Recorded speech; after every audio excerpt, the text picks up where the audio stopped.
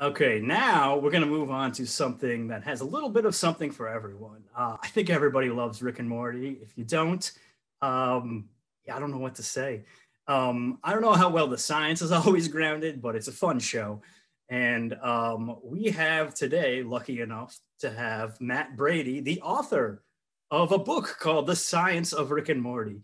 For the comic book fans out there, he actually started by co-founding Newsarama. That's how he got into the whole geek business back in the late 90s. Now, a high school science teacher. That career path makes perfect sense to me.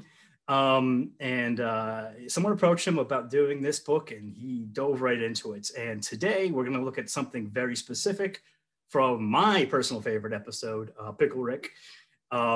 Could Rick actually control a cockroach by poking at its brain? Let's find out. Mitch, push the button. Hi, I'm Matt Brady. I'm a high school science teacher, the co-founder of the scienceof.org, a science writer, communicator, I guess I say. And the reason why I'm here today, I am the author of, bear with me one second, it's been a minute since I've taught a class on Zoom. There we are. The author of The Science of Rick and Morty, the unofficial guide to Earth's stupidest show. The thing I love about how Rick and Morty uses science is that the fantastic ideas are just presented as almost offhand references, as givens. Some of these things are pretty challenging. For example, it's a given that in Rick and Morty, there are multiple universes. There are multiple versions of Rick, Morty, and the whole Smith family out there. And if a new Rick shows up or a weird Rick shows up, oh, it's just a different Rick from another universe. Oh, of course, it's just a given. Oh, as a side note, I always have to bring this up. As a side note, I am just amazed as an old-time fan of multiple universes, from DC Comics and Star Trek's Mirror Mirror episode, and now to the point that we have it as an ingrained part of the Marvel Cinematic Universe, and it's out there. You can stop anybody on the street and say, what's a multiple universe? And they will tell you, oh, it's this other place. It's like here, but it's different. There's another version of me and there's another version of you. It's just nuts to me, in a good way, that people know what multiple universes are. That's the power of pop culture and kind of pushing these ideas out there. So anyway, before we get started on the science of Rick and Morty that I want to talk about today, I think there's a quick aside here I want to talk about, because I think with skepticism, there can be a seductive rabbit hole that you can go down, especially it comes out when we're talking about pop culture. And that's used to use skepticism to the point that just say, oh, the things in these stories, it's not real, it can't happen, it doesn't happen that way. And I mean, I think we all have our go-to references of people who do that and kind of how we think about them. I think when you take your first steps as a serious skeptic, it's almost like the ground is slanted that way, and it's an easy slide right into that rabbit hole, and there are not many handholds to get yourself out of there. It's always easy to label something as dumb. It's easy to label as to say something can't exist because, oh, it's science or whatever you want to say about it. But the thing, when it comes to pop culture, you can't do that. You're talking about something that people have invested time and emotion into. There's a sense of ownership with it, really. There's a feeling that I own part of that. So, well, let me put it this way. Folks don't get dressed up in Vulcan ears and Starfleet uniforms and go out to Vegas this August for the 55-year mission convention because they think or want to be told that Star Trek is dumb. Unironically insult the science of Star Trek, and you're personally insulting your audience. There's no win in shaming people, ever, especially if your end goal is to help them to understand something new. So as an educator, as a high school teacher, I teach physics and chemistry. I use a lot of pop culture in my classroom. And it's a common ground, a safe space where we can all kind of geek out and just think this stuff is cool, and no one's feelings about this or that property or character, we don't insult those now. They're all cool. But you want to talk about the science in it? Oh yeah, we'll talk about that real science, and you're going to love it because it's tied to this thing that you already know. So, all right, I know I promised you Rick and Morty. So back to Rick and Morty. Rick and Morty's use of science in the series is the best way that something like that can be put in. It's not, it doesn't feel like it's just something that somebody in the writer's room grabbed last week and is going to jam into a story just as a reveal or to save us from the problem of the week or a deus ex machina. I like that Rick and Morty just gives me the cool science, lets me kind of hold it. If I want to dig in, I can dig in. And sometimes I do. Personally, there are dozens, hell, there are hundreds of topics I've read about or dug into because something sparked my interest in a cool way from science fiction. And in this case, Rick and Morty. And that's where we are today. So let me show you my road. And this is literally how it happened. Watched the episode, got interested, started digging around, wrote an article. Later the book came. But the episode that took me down a road that was lined with cockroach brains. So starting off, one of my favorite episodes, I think a lot of people's favorite episode, is Pickle Rick. Now, I'm not going to spoil it. I'm going to spoil it, but you may have seen it. You may not have. Let me kind of help you out here. So go along with me. So Rick, at the beginning of the episode, turns himself into a pickle in order to skip out on a family therapy session set up by his daughter, Beth. It's a shit move, as well as a serious flex of Rick's abilities, but turning yourself into a pickle, okay, I know what I just said about, denial and skepticism. Okay, that one can't happen, but we'll give him that one. That can't happen. You can't turn yourself into a pickle. But anyway, going along with the story, a few more things happen and Rick ends up in the sewer or the wastewater system. I'm not exactly sure. Anyway, it's underground and not a nice place. Cockroaches and rats are everywhere. Rick, ever resourceful, realizes that he's most likely going to be eaten by something down there. And also he can't move unless he takes charge of a situation. And the cockroaches are the key to getting things moving. Sure. There's a bunch of other stuff that happens in this episode, like this and this and this, but none of that happens if Rick doesn't make some magic with that cockroach first. And that's something that I love about this all. The stuff here, okay, it's not real, but it's like next door to real. And in some ways, probably the real stuff is a little bit cooler than what's in this episode. So back to Rick, yeah? Okay, so Rick has fallen down into the drain pipe. He lures a cockroach closer by biting his own pickle lip and bleeding out some brine. Roaches, and these look to be American cockroaches, good old Paraplaneta americana, aren't necessarily attracted to brine and salty flavors, though. Hey, fun side fact, salt has long been used as a homemade roach repellent, Survival Bunker 101. When you're packing up all your food stores, soak the wrappers or the cloth that you're wrapping your food stuff in salt, and that way the roaches will just leave it alone. However, roaches are omnivores. They're curious. And if we're getting back to Rick in this sewer who bit his lip to attract a roach, they'll sniff with their antenna and otherwise probe all around an environment to find food or just go and look at something that's novel in that environment, say like a pickle that's making noise. So anyway, once the roach is close enough to his mouth, Rick grabs it with his mouth, and crushes it right at the juncture of its head and thorax, killing it or stunning it. It's hard to tell for sure. He gently removes the part of the roach's exoskeleton that covers the brain, and he pokes around with his tongue. This is a rather disturbing image. Until the roach's legs start moving. From there, he manipulates the roach's legs to maneuver his pickle body on top of the roach and then controls the roach as it moves him along the ground, all the time just kind of tonguing the brain, phrase I never thought I'd say.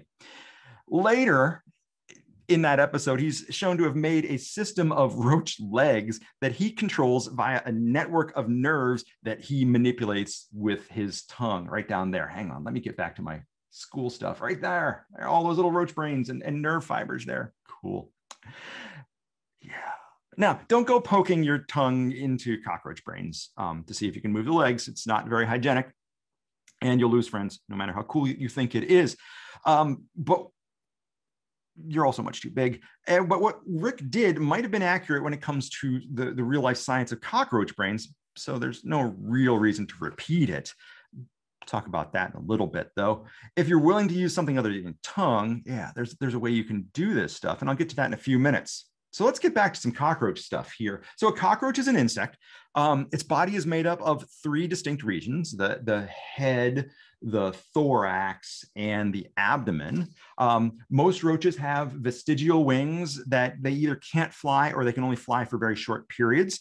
Roaches have antennas on their heads and 2 antenna-like sensory organs back here, the cerci, at the end of their abdomens.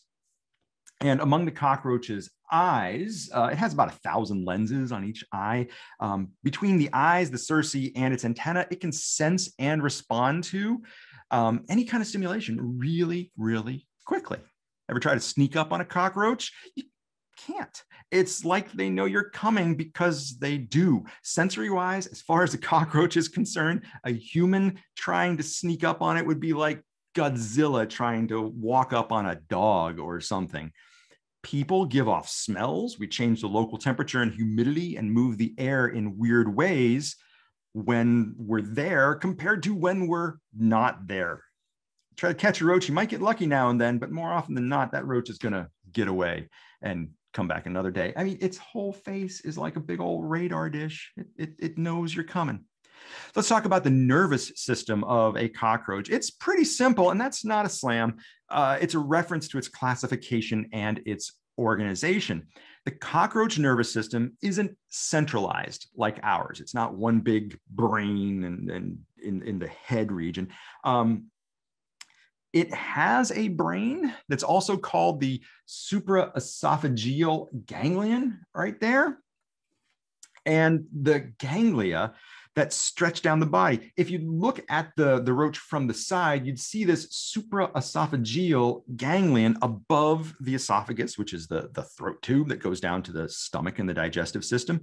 Also in the head, but below the esophagus, is the subesophageal ganglion, which connects to the double spinal cord. Look at that, double spinal cord going down right there, and a whole series of ganglia.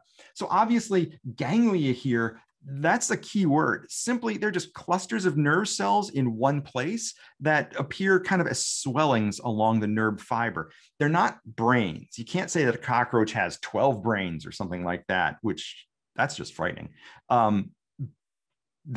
They don't have complex organization like a brain would. However, they're the centers of nerve control and signaling. It's this distribution of the cockroach's nervous system that allows a headless roach to live for a week after it's decapitated. And even then it dies of thirst because not because you took off its mouth. You took off its mouth and it can't drink. But anyway, back up to the brain / supraesophageal ganglia. The roach brain, and I'm using air quotes on roach brain there, it's largely concerned with the incoming sensory stimuli, while the subesophageal ganglia focuses on motion, controlling the legs, the wings, and the mouth. I don't want to derail this good time here by talking about Neuroscience 101 and how nerves fire, but the super quick version, and this is pretty much common in most forms of life around the planet, is that there's electricity involved in the form of positively charged sodium and potassium ions. Again, I'm not going to get into the full nitty-gritty here, but when a nerve cell receives a stimulus, it will fire and send a message down to the next nerve cell and the next, and ultimately to in this case, the ganglia and the muscles or whatever tissues need to respond to that stimuli. So again, super short version, Pickle Rick poked a part of the roach's brain with his tongue, his salty, salty tongue loaded with sodium and potassium ions. And that presumably changed the electrochemical composition of wherever those ions landed in the roach's brains. So it's not a stretch to say that he activated those nerve cells. precise anatomical location aside where Rick's tongue was hitting, there actually is a spot in the roach's brain that can get those legs to move. That's called the central complex. So we're up here, oops, sorry, point to the right thing. We're up here in the brain area. This is the supraesophageal ganglia. And this is the central complex right there. It's an unpaired part. I'll show it to you right here. So this is the central complex. This is the brain. A cockroach's brain is paired pieces. So you got these pieces here mirrored over here, but this central complex, it's unpaired in there.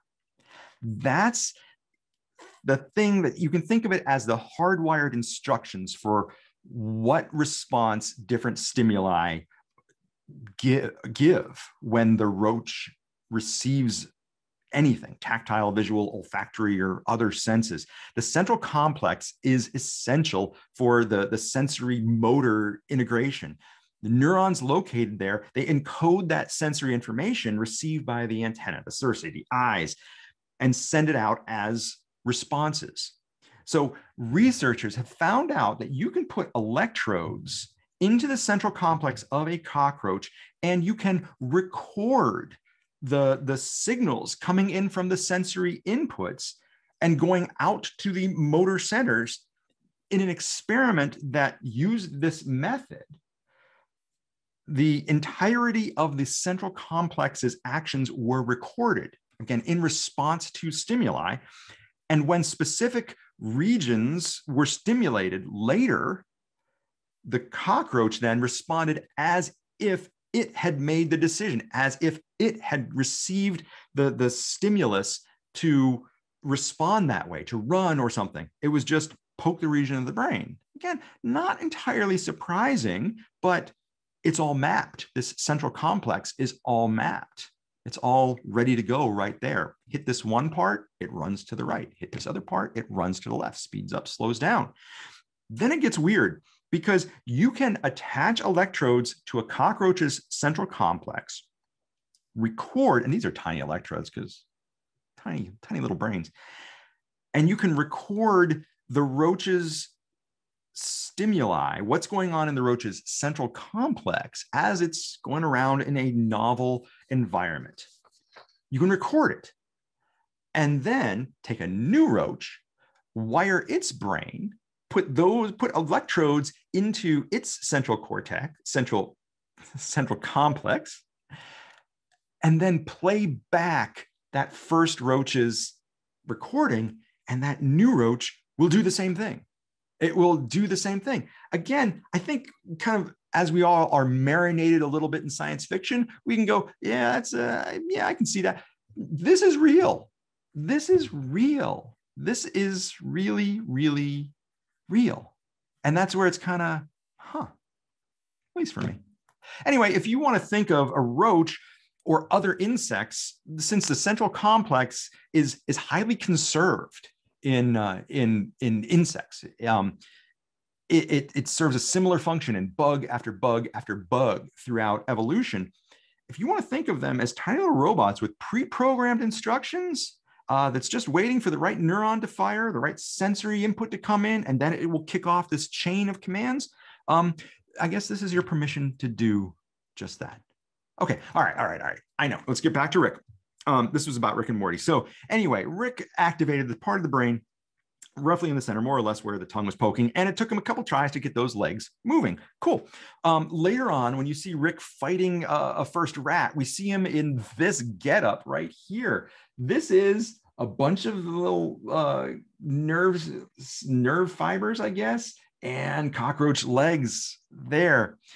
He also has a whole factory set up that removes the rat's brain, skins its body, attaches the rat limbs and other parts to Rick's Pickle body. And the factory is all made from roach limbs. Rick controls the movements of the factory's pieces just by touching his tongue to blobs of roach brain just under his mouth. I'm going to go out on a limb and say that those are central complex or central complexes from different roaches and connected to nerves that are running throughout his factory. the nervous systems of a few roaches ripped out and spread, okay, we're going to have to kind of agree to not worry about how he got them all out and all that.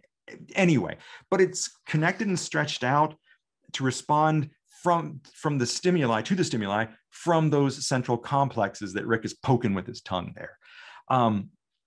That's not to say that you can make it for real, but you certainly can't make it for real and expect to keep your funding. But in theory, yeah, it's kind of possible. There are some problems. We'll talk about that a little bit later. But the roach legs would have their pre-programmed instructions thanks to the central complex. And again, in theory, multiple roach parts could be wired together kind of in series or in parallel, which is getting really nuts to think about. So that the stimulation flows from one set of nerves into the next set down with ganglia spread throughout. So to be fair, the trial and error that Rick would have needed as he figured out the mechanics, the levers, the push-pull combinations of roach legs, that would have made for some boring television. And in reality, it would have taken far longer than the hour-long therapy appointment that Rick was trying to skip out on. So also the nerves would have had to have been tended to and hydrated and not overstretched and nourished and have their signals amplified to flow for distances that are much longer than a roach's body.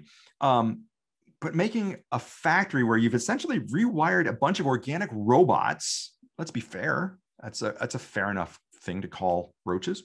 You rewire those into the tools that you need. That's pretty cool. That's pretty cool. That's blending that whole line of biological organism and machine in there.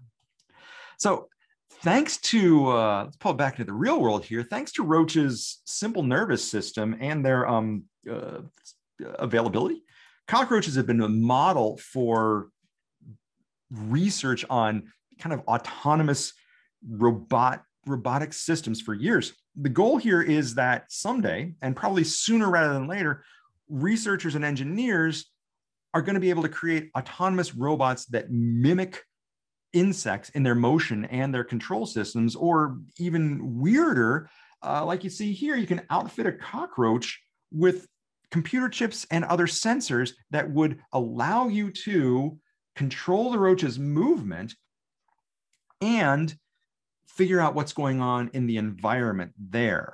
To use a term that remote controlled cockroaches kind of makes people freak out a bit. So biobots is kind of becoming the in vogue way of saying these things. And these things can actually be created by amateurs. Again, more on that later. Promise you it's coming up. So although it's an option to just go in and wire up that central complex, it's too complex. A control module wired into the central complex would have to have a lot of electrodes, and it could be jostled and moved around. You just don't want to overdo something or have to put a lot of electrodes in there, because as they say in neuroscience labs where they do cockroach brain surgery, mo trodes, mo problems. Anyone? Oh. Okay, moving right along past that.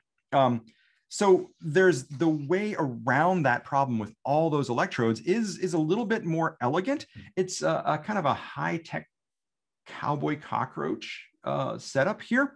So this is going to oversimplify things a lot, but think about horses. If you want a horse to go to the right, you pull on the reins that's attached to the horse's bridle, and the horse will go to the right. If you want to go to the left, it'll go to the left. That's basically what this setup is all about. We don't have a tiny little cowboy riding up here, which would be awesome, but needlessly complicated. So this neural stimulation is made up of two parts. You got a chip-based backpack with a power source and some circuitry and two electrodes.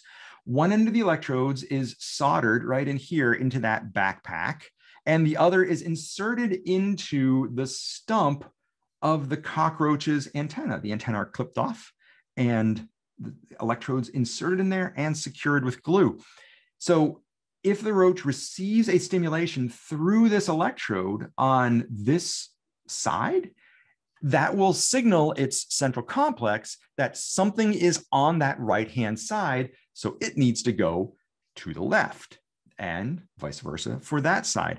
A proof of concept experiment at North Carolina State University showed that a roach could be controlled wirelessly to walk on a pre-drawn serpentine path, which is pretty cool.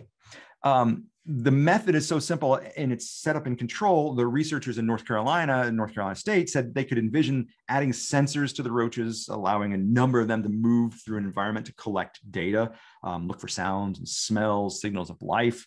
They can wedge themselves into these tiny areas that it takes a long time for humans to get into. For example, tied into local recent news, roach biobots like this can be used to look in collapsed buildings for survivors. One slight problem that you do have with this is that when you stimulate the nervous system, you can run into habituation. It's why we stop smelling new smells in a room after we've been there for a while, or why we don't feel our clothes when we're wearing them like we do when we first put them on. Nerve cells reduce and stop their signaling to the same stimuli coming in over and over and over again. And that's a slight issue with Rick's whole setup here. The nerves and ganglia that he's activating right here, it would probably habituate quickly and just start ignoring the stimuli and just stop working. But they had that in the episode. One of the roach's legs that was supposed to do some sawing wasn't working correctly. So Rick quickly just yanked that off and put in a new roach leg so it would saw better. It's kind of like he knew about this, or the writers knew about this idea of habituation, and just put a little one-off in there that showed, yeah, we got this covered. And it also suggested that Rick had a stock of roach legs and roach ganglia around there to replace the pieces as they needed to be replaced. Okay, so anyway, I promised you that I would tell you how to do this yourself. There is a kit available that includes everything you need to create your own robo-roach. That's what this company calls it, including a backpack with a little wireless receiver that allows you to control your roach from an app, literally from an app. Swipe to the right or to the left, and the circuit board in the backpack stimulates the antenna via the appropriate electrode. And appropriate cockroaches, the bigger the better, those are available via animal supply houses, so you don't have to catch your own to experiment on, unless you want to. But anyway, the company that does this is called Backyard Brains. It's a company in Ann Arbor, Michigan. And you can get the entire kit, but be warned, the process is not really for the squeamish. Minor surgery on cockroaches is involved. You don't have to bite their exoskeleton from their brain and smash your tongue in there, but it does take some steady hands and probably a strong stomach. So kind of wrapping this all up, while some researchers are looking at this control of the cockroach nervous system to create maybe swarms of biobots that can go in and look in areas for what's needed, world domination isn't the only goal here. Controlling cockroaches and using cockroaches, okay, that's a good thing, perhaps, but the idea that's really catching on is creating these small robots that use biomimicry, that we base off of what we see in cockroaches, from their design and shape that can wedge themselves into these places, to their behaviors based on the central complex. So the Army is using one. I believe this is the CRAM robot, C-R-A-M robot, that has been developed at the University of California, Berkeley. These things, they say that they're getting to be where they're almost indestructible and can just move through any kind of situation where they need to go. So yeah, cockroaches may creep you out, may weird you out totally, but may save your life someday. So that's the road I went down on. Just from seeing that episode, that little bit of an episode of Rick and Morty, kind of got me thinking of just like, well, how would that work? And I chased it down, and things worked out pretty well, I guess, in that. Yeah. So I like to use these things to teach my students, to help my students. I use these things, as I said, to inspire myself to write a little bit about them on the scienceof.org. And I hope that you give it a shot too. Find something that interests you in science fiction. It could be, there's tons in Rick and Morty, but there's so much in anything else. And there's a ton being talked about here today. But get into it. Find something that's kind of cool and lean into it. Learn what you can. I say in my introduction in the Rick and Morty book, and I swear by it, I believe that this idea of pop culture can light the fires for learning that other approaches just maybe can't. And here's what I say, I kind of end with in my introduction to that book, and I'll change it up for a little bit of what we talked about today. As a science teacher, a writer, a communicator, whatever, it's my dream. You always hope for your students or your audience to do something with what you taught them. And it's my dream, maybe, I don't know, 2044 at the Nobel Prize award ceremony, the lead investigator of the team receiving the award for medicine is asked what started their interest in neuroscience that led them to develop the cure for Parkinson's. And that's my dream to see this, that winner would kind of look down, get this weird little smile on their face, and chuckle and go, did you ever hear of a show called Rick and Morty?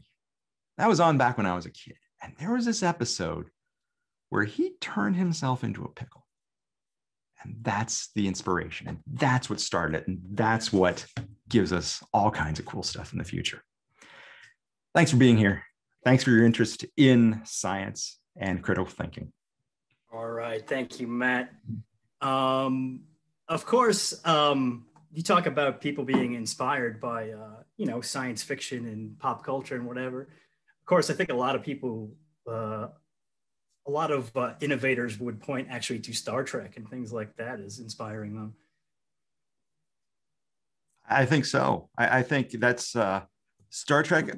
Unfortunately, as a teacher, I find that using Star Trek references in my physics class or in my chemistry class, it basically makes me look like the mummy in front of them, because as much as those of us here may go, Star Trek, it's an older and older reference. But yeah, I fully agree. Actually, my wife and I, she's the other half of the Science of, we're putting together panels for Fan Expo these days. And we have panels coming up at MegaCon in Dallas on the STEM legacy of Star Trek. It's been 55 years since the original series came out. And I know that you can find maybe older, but then again, there was the next generation that helped inspire a whole lot of engineers to do what they did for NASA. And then on top of that, the legacy of Star Trek, if you haven't seen the Nichelle Nichols documentary, Woman in Motion, I believe it's called, watch it. And I did not realize that she did so much with NASA and increasing diversity there. But yeah, it's the stories we tell. I like to say, and this is probably way too big for my britches, that fiction, and this certainly didn't originate with me, but fiction is the first draft of reality. We tell ourselves the stories, and in science fiction, hopefully, we tell ourselves the stories of the world that we want to be. Sometimes we tell ourselves stories of the world that we maybe on our bad days think we're headed towards, but yeah, we can create the world that we want by just imagining it and telling ourselves stories about it. Marcus in the chat says, my brother is a science teacher whose interest came from the original Star Trek. So that's pretty cool. Yep, that is awesome. If anybody has a question for Matt about Rick and Morty, maybe about what else is in the book, go ahead and put it in the chat right now. So what do we find on the Science of? I know the Science of and AIPT science run kind of parallel, but you guys, you actually put up lesson plans and things too? We try to. That's what we try to do. It's been a little bit of a pause lately this last year. Both my wife and I are understandably full-time teachers. Yeah. So this last year was kind of took every minute of time that we had. But yeah, it's mostly using pop culture for it's stuff that I would talk to my students about or use with my students. A lot of articles on the site came from discussions that I had with my students or grabs at pop culture that I would use with my students in the classroom. And so kind of as we move forward, we're moving to bring it more to teachers or to really get teachers into the idea of using more and more pop culture for so many reasons. I think when we get most students back in the classroom, hopefully this year, we really need to kind of rethink a whole lot of things about getting and keeping science teachers and getting and keeping student interest. And pop culture really, really helps to do that, as you know. So, yep, we wouldn't do it otherwise, right? Yeah. So what you've got some other appearances coming up soon, right? Well, it's at MegaCon and with Fan Expo stuff, I've got those going on. I think that'll take us up through, we'll see if we can get into Toronto. We're scheduled to show up there. But yeah, we have at MegaCon in Orlando about a month from now. Yeah, about a month from now. We have 5 panels scheduled, and we're populating those we've got the STEM legacy of Star Trek. We've got the last damn zombie science panel you ever need, which we're going to try to stop any zombie infestation with as much science as we can throw at it. Science of Suicide Squad, probably just going to mostly focus on King Shark because he's pretty awesome. What else? Oh, that's also MegaCon weekend is the weekend that Free Guy opens up. So we'll be talking about how do we get from Free Guy to Skynet and the rise of AI. I feel like I'm forgetting one. I know I'm forgetting one. And it's probably going to be like my favorite one that I'm forgetting. There's one more there. I think I did 4. But yeah, so we'll be doing those at various panels around. And yes, then following that, my appearances will be in my classroom. Fighting the good fight on many different fronts. Thank you, Matt. Fighting the endless fight. All right. Thanks, Matt. A lot of fun. Appreciate it. Thanks. Glad to be here.